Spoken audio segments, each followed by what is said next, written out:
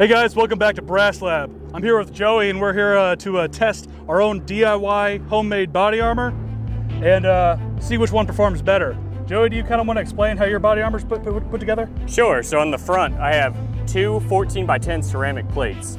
I use fiberglass and silicone to hold them together. Then behind that I have 5/8 rebar going all the way across. With that rebar I have fiberglass woven in between. For the resin I use fiberglass resin mixed with cement. Behind that is another ceramic plate, and then around the entire shell is 5 layers of fiberglass, and then it's Rust-Oleum bed liner across that. That's pretty sick. My plate is a little more simple, I think, but still pretty convoluted.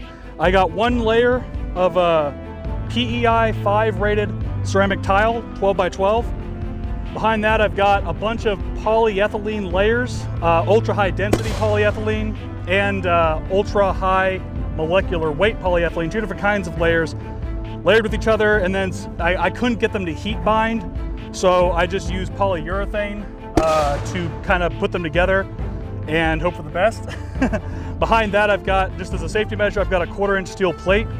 Wrapped around it all, keeping it all together, is a polyurethane with wrapped in a black denim sheet. So, very nice. What we're going to start with, because we want to give each of these plates the best chance to stop the most common rifle round with 5.56, so we're going to shoot with a 5.56 first, and then after that, depending on how it performs, if it stops at 5.56, we'll shoot with a 308. If it doesn't stop at 5.56, we'll go down to a 9mm. So we're going to start with the 5.56? Yeah, let's do it. Actually, before we put them down range, let me explain. If we were going purely for Gucci factor, we would shoot this 11.5 MCX Virtus. That is just absolutely gorgeous in this tan coloring with the can and everything, just all decked out.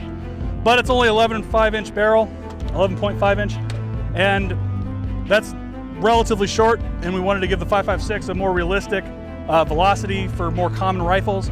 14.5 is a little shorter than the most common 16-inch barrel length, but I figured that's close enough. So we got another MCX to 14.5 here that's very basic, brand new, not really kitted out, but iron sights should be good enough for 25 yards.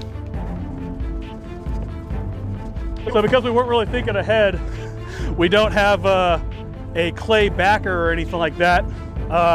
Depending on the performance here today, we might come back and try again with a more scientific test in that regard. But for now, we're just going to shoot it without really much of a backstop and see how it performs in those conditions.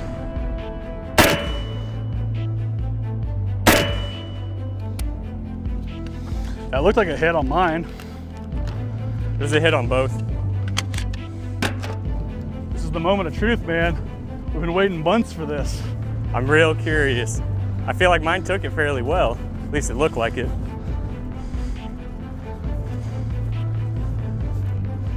Wow. Mine stopped it.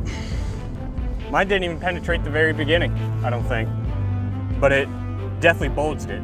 Okay, you want to show the backside on yours? So just a slight bulge, but enough to chip off some of the finish, expose some of the fiberglass.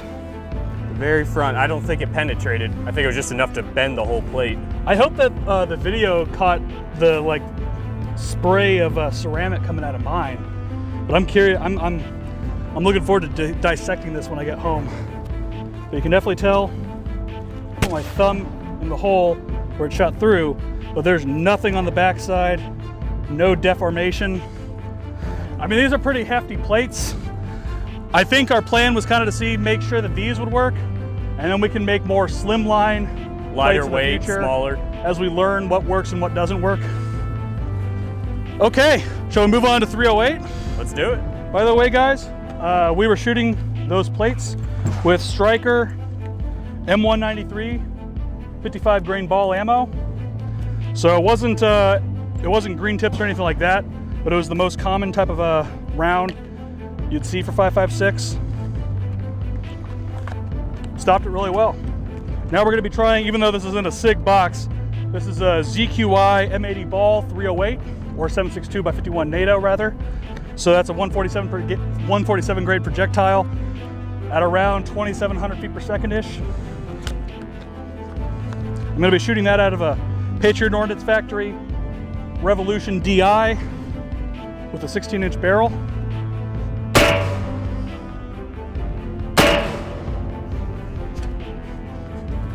Oh, right through.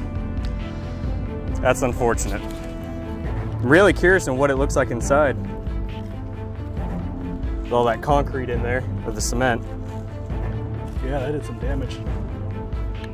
I feel the rebar. It went between the rebar. Okay. I was hoping the fiberglass holding it together would be enough. It's pretty wicked. Yeah, it just went straight through the rebar. The rebar's still intact. All right, we got a very big front deformation here when it hit my plate where the ceramic bulged out. However, on the back side, a little bit of deformation there. Wow, that's very But it little stopped too. it. It stopped it. That's why we run the steel backer on it, just for that little bit of extra. Yeah, that was a good idea. Man, should we try the M1 Garand on it? Let's do it on both, just for fun. Yeah. I want to see mine just blow in half.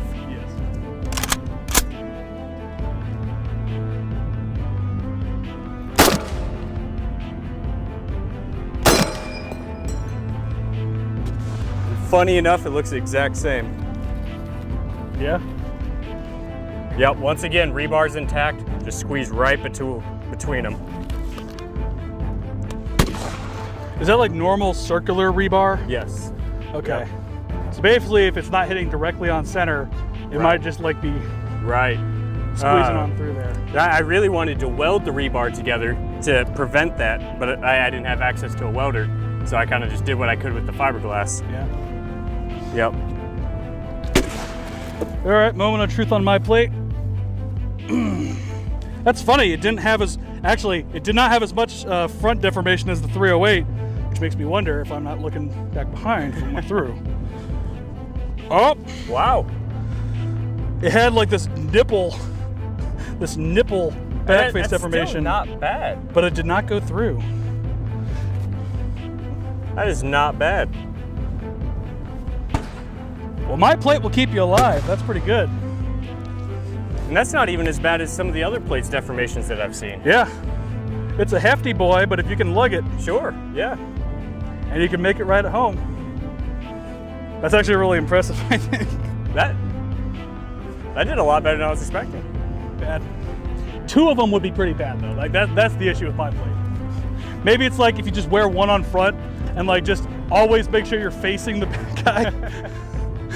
Well, at least mine stopped the 5.56. Yeah, 5.56, that's still gonna be the most common. Not a lot of people are running around with 308 for their main rifle, although with the US Army switching over to the NGSW, who knows if that'll, stay the case. Yeah. Would be really cool if we could get an NGSW and actually try it out. See how it would fare against armor, but right. That'll have to wait for a while, I think. And once we're done, I want to unload my green tips on my plate. Oh yeah, you brought green tips. We should have tested the green tips. I actually test the green tips on it now to see, because it would be, right now, yours is probably just three. Mine just standard. barely stopped 5.56, I think. His is like 3+. Mine's like level 4, yeah. Let's be honest here. No, because if it was a full powered black tips, it probably would have blown through. But we don't have one to test, so. I should have brought the 50. Yeah. That would have been cool. Ripped it apart.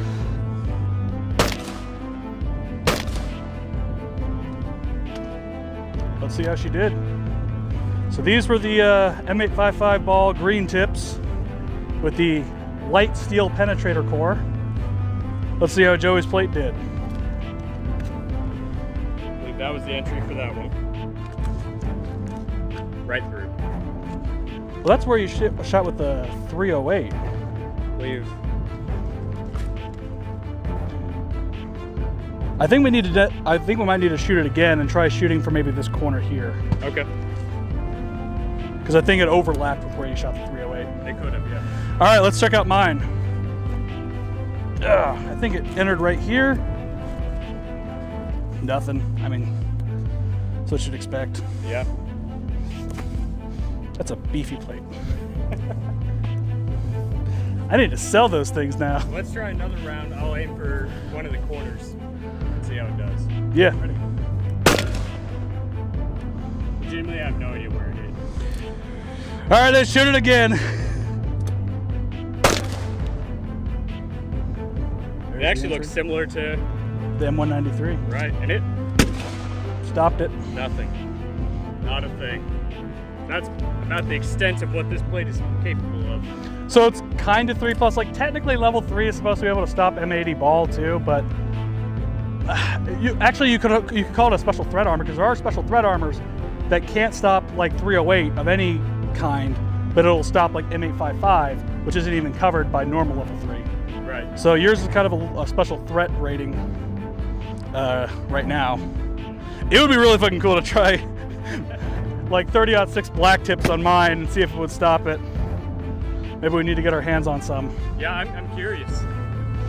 And then we'll shoot it with the 50 after that.